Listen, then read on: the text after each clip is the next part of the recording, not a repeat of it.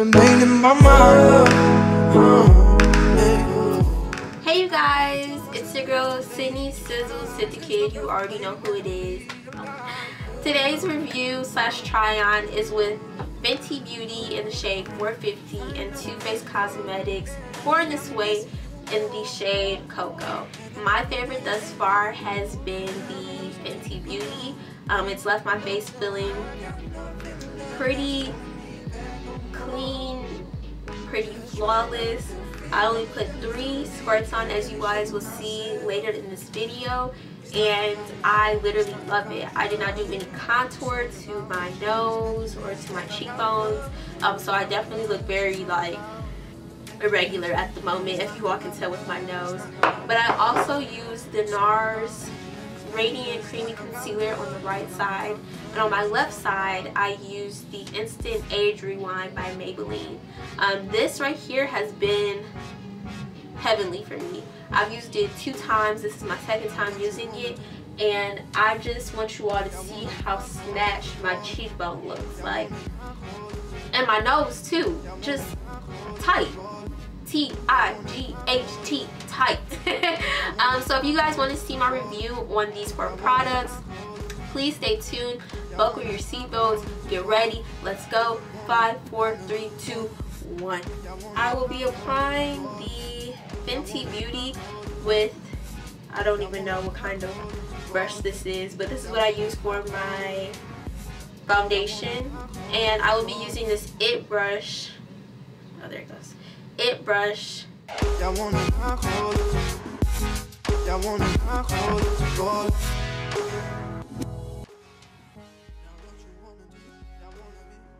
I know my eyebrows look crazy,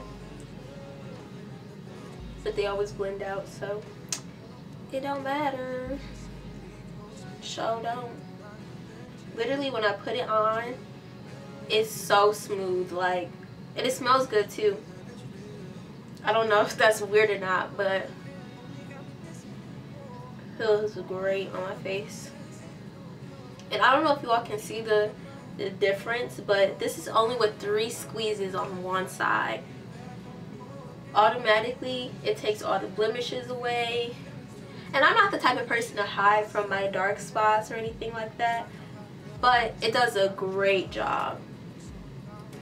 And I would say it's pretty medium to full coverage. So this is nothing on my face versus, you know, with some eyebrows, and this is Fenty on my face. So now I'm gonna go in with my Too Faced. It doesn't say to shake, but I'm gonna shake it anyway. This top is so cute to me.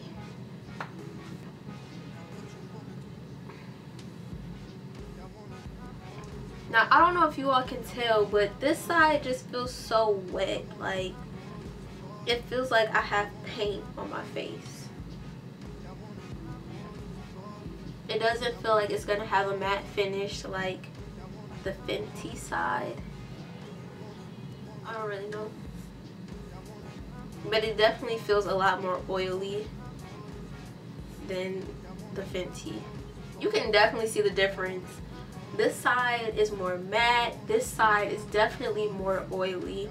It has nothing to do with the brushes. It just has to do with the foundation. And this side is way too dark for my face, as you all can tell, compared to the Fenty. So I'm going to go in and do the highlight as well, or a concealer. And I think you can already tell who the winner is.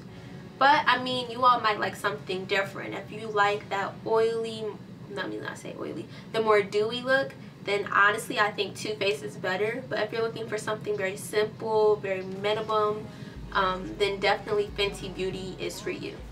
Okay, so as you can see now, I still like the Fenty a lot more. The Too Faced has my face feeling okay, pretty light, but at the same time it looks like I just slapped some foundation on my face. Then I'm going to go in with this Maybelline Rewind or Age Rewind Eraser Dark Circles. This is in the shade Hazelnut.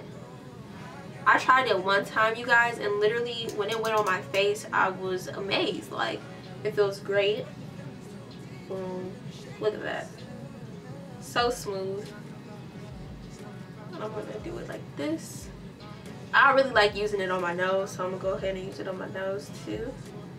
Wow. And on my cheek. Okay, so I'm gonna just use I'm gonna use the Nars on this cheekbone.